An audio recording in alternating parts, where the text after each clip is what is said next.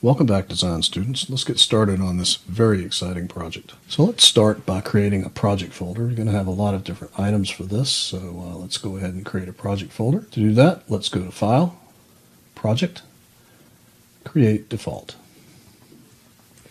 And that's going to bring up your File Explorer window. What you need to do is pick a location. I'm going to put mine on my desktop, but I would like for you to put yours in your class folder on your OneDrive. So I'm going to go ahead, and once I choose my location, I'm going to create a new folder by clicking right here. And I'm going to name this Still Life. You can name it whatever you want. And push return. And with that folder still selected, I'm going to click Select Folder. And we now have a project folder for our project. So the first thing we want to do, I think, is bring the wine glass into the scene from the previous lesson, and we're going to put some wine in it. So to import something from another 3D Max file, all you need to do is go to File, Import, and choose Merge. And that brings up your File Explorer window, and what you need to do is go find the wine glass that you created earlier. Mine, unfortunately, is on my computer at school, so I'm going to create it. I'm going to import it from a previous version of the scene that you saw earlier. So when I select the scene file that has the glass that I want, I'm going to click Open, and it's going to list all the things that are in that scene. Yours should only have one item in there, the wine glass. And you can see why it's a good idea to name things in your scene, because I have some things in here that are not named. My glass is probably this right here. I hope that's what it is. So I'm going to go ahead and choose that and click OK and see if that's the case. Nope. So let's try this again. File, Import, Merge, and I'm going to go ahead and open that scene. And I'm going to try Shape this time, and there you go. So now that I have this thing in here, I'm going to go ahead and name it Glass. So let's go ahead and zoom in on this thing by hitting Z on the keyboard.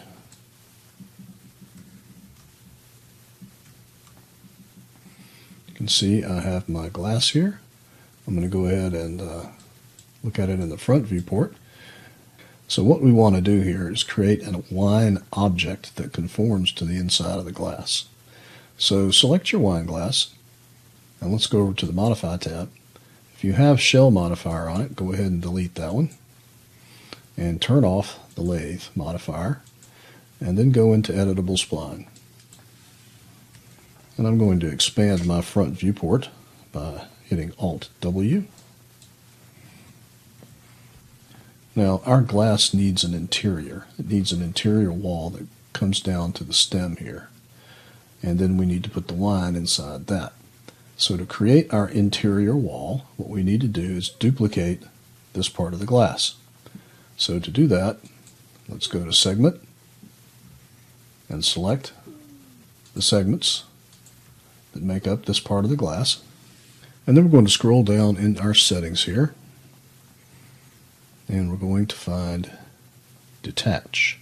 Now we want to create a copy, so click Copy and click Detach. And just leave it named Shape, and then going to click OK. And we now have an object called Shape in our scene outliner here. And if we select it, we can move it over a little bit. And that's what we want to do. Just move it over in the X-axis. So we now have kind of an interior wall here. And now we need to return to segment mode here. And we need to take this, we need to return to vertex mode, and we need to take this vertex and move it up and then edit it so that it becomes the interior of our wine glass, like so. And once we've done that, then we need to reattach these two. Let's go ahead and select our wine glass and make sure we're at the top level. And let's select Attach with that one, and then we're going to select the object that we created. So now we've attached these two. These are the same object. Okay, so the next thing we want to do is connect these two vertices with a line. So to do that, go ahead and select one of them, and then in the settings down here, find Connect. Turn it on, and then click and drag from one to the other, and you will have created a line between the two. And you can turn off Connect. And you can see they're connected now. So the next thing we need to do is take these two vertices, convert them to corners by right-clicking and selecting corner in the quad menu, and then select both of them, and we're going to fillet them. Scroll down and find fillet so that we round off the top of the wine glass. And now we can turn on lathe again, and you can see clearly now that we have an interior to our wine glass. We also have some segments now that we can use to create our wine object. So let's go ahead and turn off lathe again. We're going to select segment one more time, and then we're going to select this segment and this one, and this is going to represent our wine. We're going to do the same thing we did before. We're going to scroll down and find Detach, make sure Copy is checked. We're going to name this detached object Wine. Click OK. So we now have a wine object in our outliner. Let's go ahead over here and select it. And you can see if we move it over, you can see that there it is. Now, we don't want it to be completely on top of the wine glass object, so we're going to move it just a little tiny bit inside here. Whoop.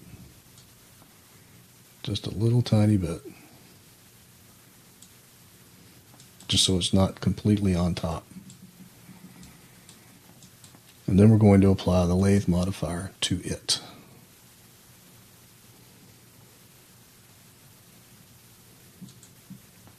And I'm going to click Min, and I'm going to turn on lathe for my wine glass and make sure that the wine fills it. See, it does not.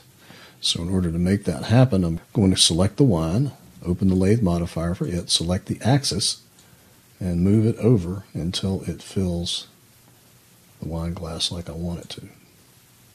It should kind of match up. And we can close that up now. Now we have a wine object, so what we need to do now is work on it alone. So let's hide the glass, and I'm going to expand my viewport, go back to perspective view, expand the viewport there, zoom in a little bit, and you can see here that the wine does not have a top. And you know that that would be the case. It would certainly have a top. It also has a hole in the bottom. So to fix the hole in the bottom, I'm going to go to vertex mode. I'm going to grab that vertex, and I'm going to turn on show end result, and I'm going to move that vertex to the center so that it closes up. But not too much. You don't want it to turn black. And now we need to deal with this hole in the top. So to fix that, what we're going to do is convert this now to an editable poly. So this is now an editable poly. So to fix the top, all you need to do is go to border mode and select the top border. And then let's turn on edged faces so we can see things a little better. And then select the scale tool, and then hold down shift and get right in the middle of your scale tool and scale in some polygons, and then let go of everything, and then hold down shift and do it one more time. And then what we want to do is collapse this to the center. So to do that, you need to go to your modeling ribbon and open it up. If it's not opened up, click this little tiny button here. When you're in edge mode and you have that edge selected, you should see collapse right here. And if you click it with that edge selected, it should collapse it to the center just like that. Now I'm going to take this center vertex, get my move tool, and move it down just a little bit. And then I'm going to go to edge mode and grab this edge and move it down just a little bit to create that effect where the wine kind of clings to the side of the glass.